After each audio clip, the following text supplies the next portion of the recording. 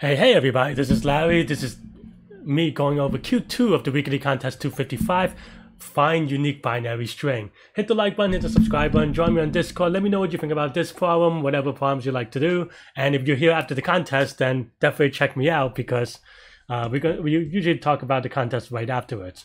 But for this problem, basically you can just brute force try. Put everything here in the set and then brute force looking for it, right? Because at most, you know that there are n unique binary strings. That means that at most you're gonna do n plus 1 checks because of the pigeonhole principle. So from that, that's pretty basic. Given that n is at most 16, that's only 16 checks, so I wouldn't really worry about it. If you want to really analyze about the worst case, you can think about, let me go over the thing real quick. I mean, a lot of this is just weird code-ish in that, but it should be okay.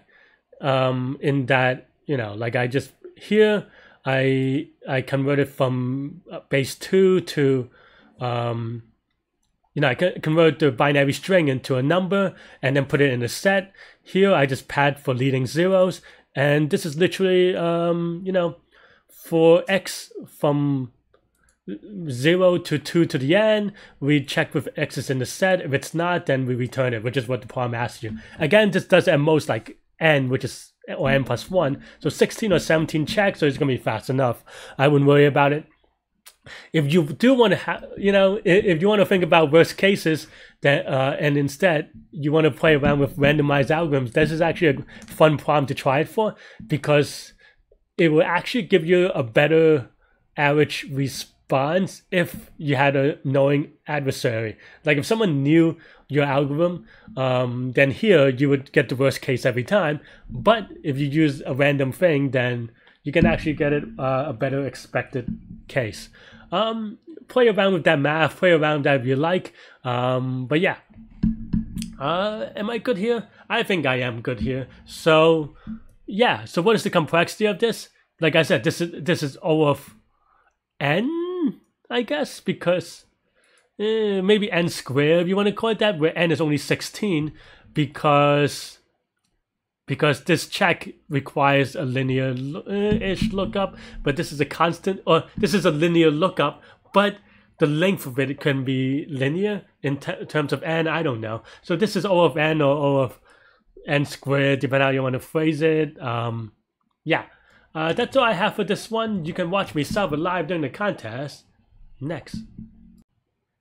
Okay.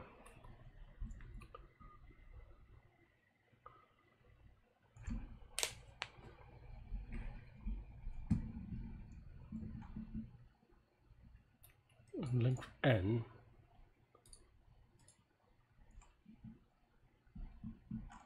Any length? Okay.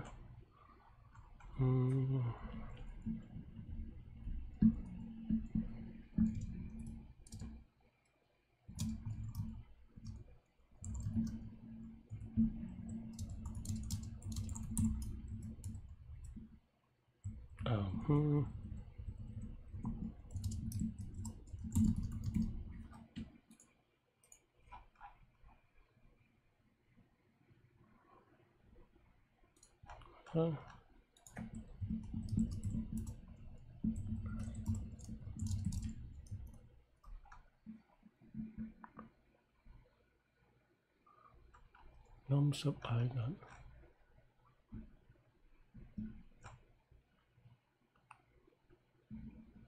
Why did they reuse n so weird? Okay, fine.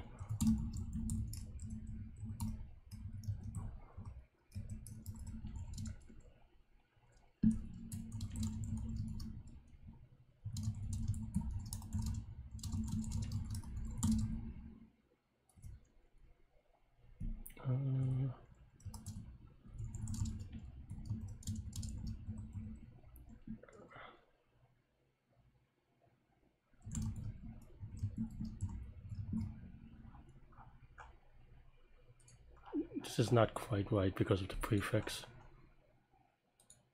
I forget how to do it.